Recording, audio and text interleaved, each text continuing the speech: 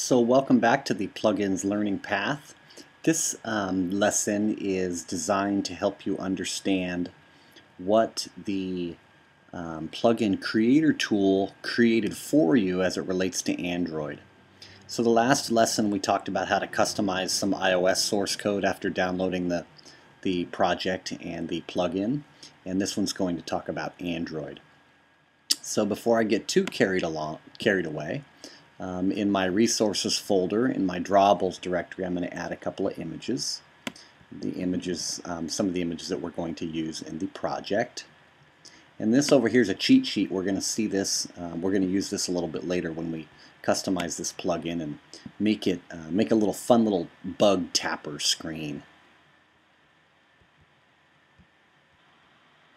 So in the drawable folder, I'm going to add a image called bug and an image called splat.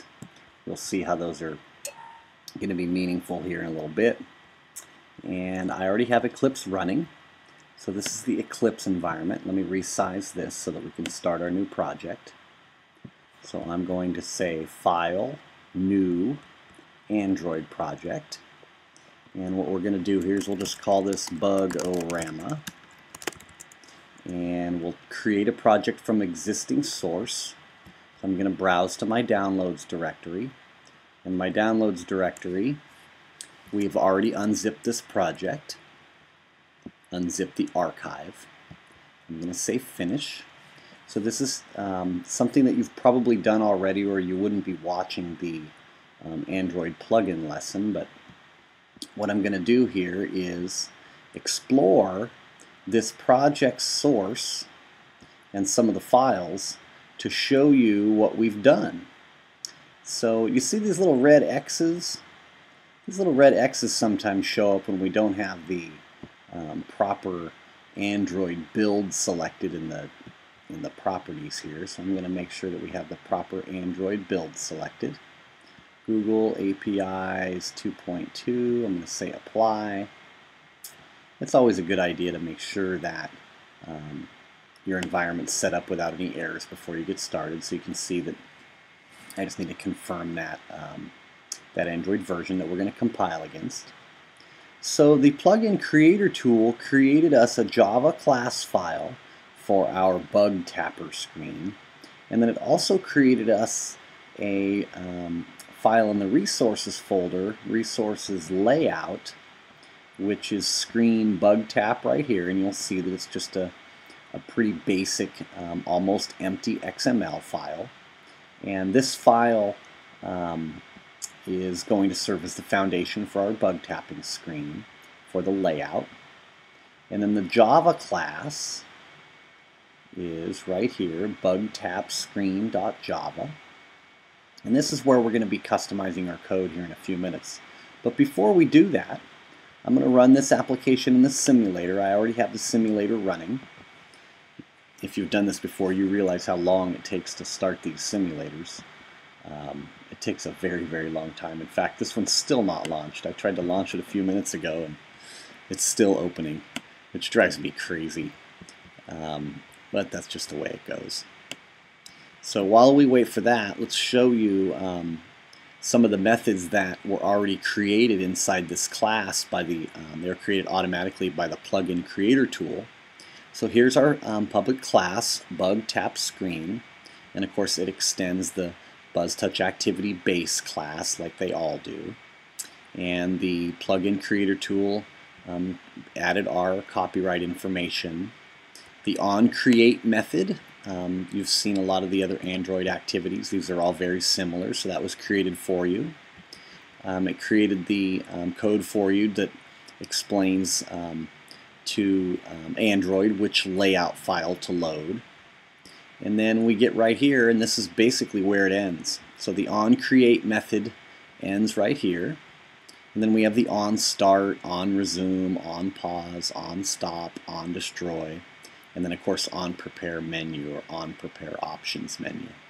So all of that stuff was created for you, and this plugin will run and load without making any changes to it. And we're going to start by doing that. So our simulator has finally finished loading, finished launching. And what I'm going to do now is I'm going to select our application, and I'm just going to click the Run button.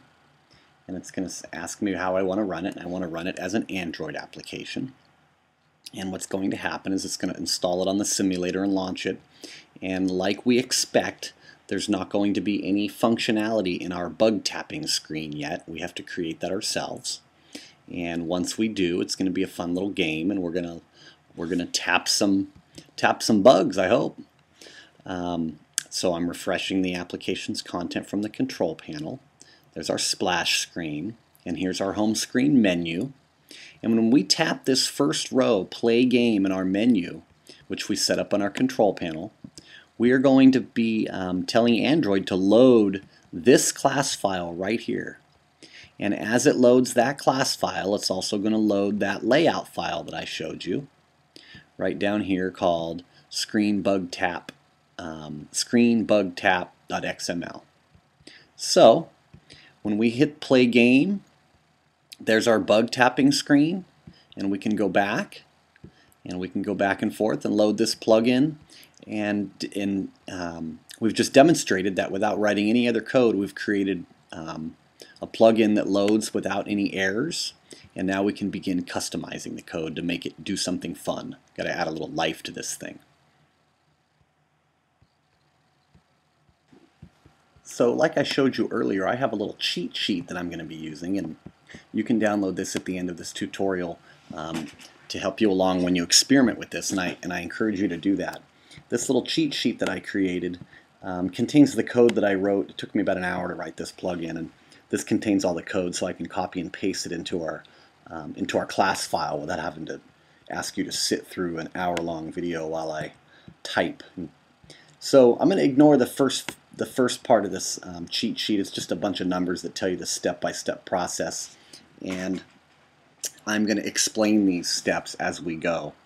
So this is the code that we're going to paste in. So these are all the import files that you're going to want to make sure that your class file has. It already will. You can see all the import files are up there. And these are some variables, also known as class members or class properties, that we're going to include in our class. So I'm copying those. And incidentally, let me do that again. I think I might have made a typo. We get this question a lot, and before I continue on, I'm going to go ahead and answer it. This red line under this relative layout, if you mouse over that, it will tell you why it's red, and it's telling you that you don't have the import up here for the relative layout files, so we need to include that import, and you'll see that it just added it right there. So that's why I showed you all of these that you'll need for this plugin. Eclipse operates differently depending on how you have your machine set up. Some people have it set up to import things automatically. I usually just do it as I go, so I don't import things that are unnecessary. But anyway, so back where we were. So we just copied some properties into our class, and we pasted those here, and these are related to our start button and our game container and the size of our bug that we're going to be trying to splat on the screen. And then in the onCreate method, I'm going to paste some of this code here, and we're going to scroll down to the onCreate method, and right above didCreate, we're going to paste the code that goes into the onCreate method. And so over here in our cheat sheet, which again you're going to be able to download at the end of this movie so that you can use it, we'll create that. Now the start game method we haven't pasted yet, so that's underlined red. And then you'll also see here where it says your delegate name. In the cheat sheet it explains at the top here that you need to replace your delegate name with the name of your application delegate. And so a lot of you will already understand how to find that, but all you have to do is look into your class files and it'll show you down here what that's called. So I'm going to replace this with BUGGAMZ, bug games app delegate. So it goes like that, and I'm going to copy that. And we're going to have to do that a few times in this code that I've supplied you. So that's the onCreate method code, which we copied from here. And then we have an updated method for onPause and onStop. So I'm going to copy those. So we're going to overwrite the on pause and the on stop. And then we need to paste the start game, the end game, and the move bug methods. You're seeing these errors right here because this update bug handler doesn't exist yet. We haven't pasted that yet. So we'll give ourselves some more space in between these methods, and we'll paste the start game, the end game,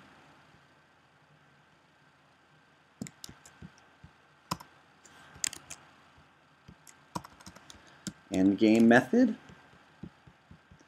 and the move bug method,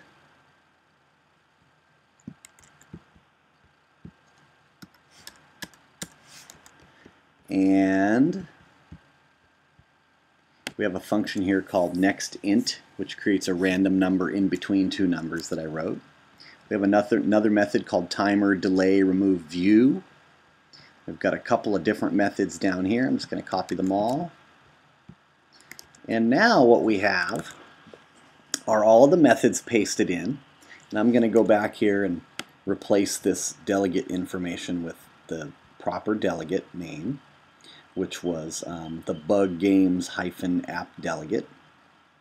So we're going to do that everywhere I entered these placeholders for you. So this is bug games app delegate. And remember, that will be different for your app. Whatever the application you're working with, that's going to be the delegate name that you're going to paste in here. And you can see that right over here in your class files. It'll be the name of your application _appdelegate.java. So we're going to put that in a few different spots. I'm just overwriting the name there that I had in caps. And now what we have is we have all of our methods pasted in, and you'll see that there's no more errors. And I'm going to explain to you what these do as the application's running. So I'm going to relaunch it in the simulator, and Bugorama start. We'll see how this works. So when the application launches, it's going to do what it always does. It's going to load the splash screen and then the home screen. And then we've already seen that, so I'm just going to tap the first row in the menu, play game. And when we tap the play game menu item, we have a start game button that shows up right in the middle. So on this onCreate method, we added code starting here, and we got a reference to the game container, which is a relative layout. This is just a big box around the whole screen, and this comes from the XML. It's called container view. It comes from the XML layout file. And then we created a button to start the game, and we're doing this programmatically. We're not doing this in XML. I created these with code. And then we add a click listener to the start game button start, and you'll see here that when this button is tapped, this method is fired. And then we moved some things around by changing their position with another relative layout, and then we added the start button to the game container, and then onCreate finished. So let's look down at the start game method. And don't confuse the start game method with the activities on start method. Remember, the lifecycle activity lifecycle events are pretty similar for all the activities. So here's the start game method that we pasted. When we hit this button, we're going to hide the start button. We're going to make it invisible. We're going to set a variable called game is running to true. And then we're going to look for a previous splat button, and you'll see what I mean after we start playing the game. Right now it doesn't exist. And then we're going to trigger a method called move bug.